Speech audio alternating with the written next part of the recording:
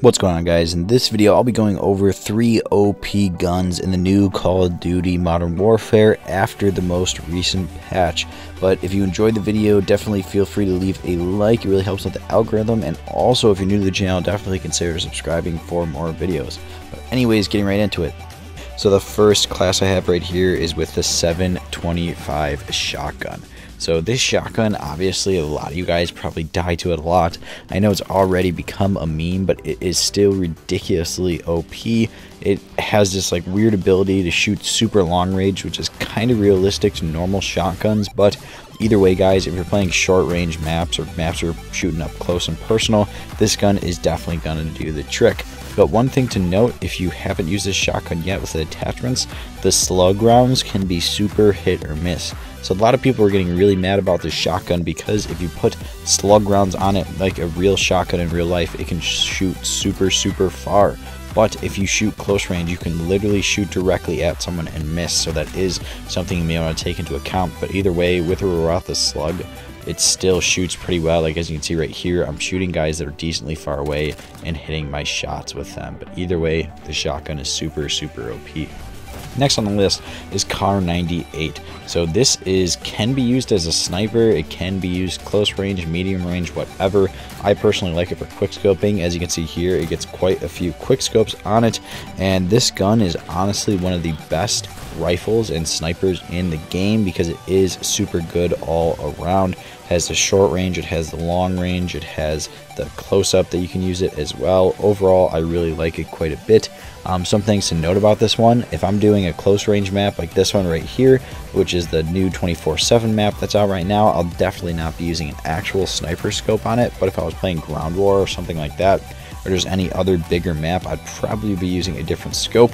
And also, it kind of depends how you're using this. If you're using it short range on a map like this, you're definitely going to want to switch up the perks, like some sleight of hand maybe, and also some perks that make it so your aiming's a little bit quicker. But if you're using it on a long range map, you may want to switch in some perks that are some attachments that make it so that you can actually have a little bit more damage associated with the weapon. But either way, moving on to the next and the final class, or the final weapon, it's going to be the MP5. So the MP5 by far I think is the easiest to use and the most OP submachine gun. So with the MP5, a couple of things that you might want to take into consideration when you're using this gun is I like it a lot with the silencer. There's a couple of different silencers. I like the tactical silencer the best, or the tactical suppressor the best. It really is the best suited for this gun in my opinion. This gun is super good at close range, it's super good at medium as well, and for an SMG it actually has decent range. Like, you're not going to be picking people off in ground war or anything like that, but it actually does have a decent range here. And honestly, if you're just looking for an overall good gun, kind of regardless of the game mode you're in, whether it's search and destroy or, you know, team deathmatch, a close range map like the new 24/7 map, doesn't really matter. I really think the MP5 is a good way to go. I personally use it with a couple different perks. A lot of people have been using overkill in this game, but I personally like it with double time, as well as kind of depending on what game mode I'm playing. I do switch up the perks on this, but I do like sometimes using throwing knives, using subtuxes. So sometimes I will use a perk based on what lethal I'm using, whether or not I want double of them or not.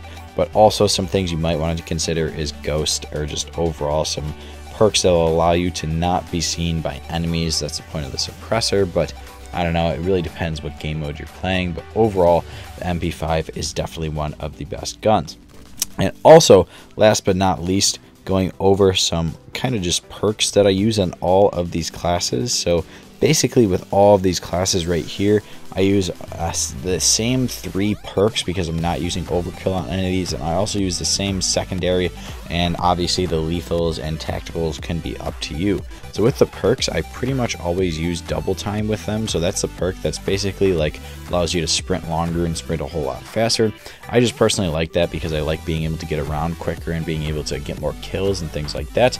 And then for the second and third pick, it honestly depends what map and what lethals I'm using. So there's a couple, I don't really like a lot of the second and third perks in this game. I like perk 1 a whole lot better, but either either way, so some perks you could consider using depending on what map and what game mode you're using.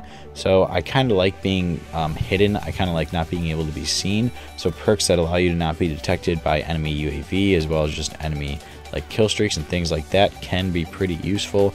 And also some other useful perks I think are the ones that allow you to take less damage from kill streak or non-kill streak explosives, as well as EMP and stuns, things like that. And also some perks can be useful if you just simply want to recharge your lethals. I think that can be a really good perk for any class, kind of regardless of what you're using, as well as the one that allows you to spawn with 2 if you're looking for 2 claymores or 2 throwing knives, whatever it might be. I really like the throwing knife. I'm putting it on a lot of my classes. I think it's just overall fun to use.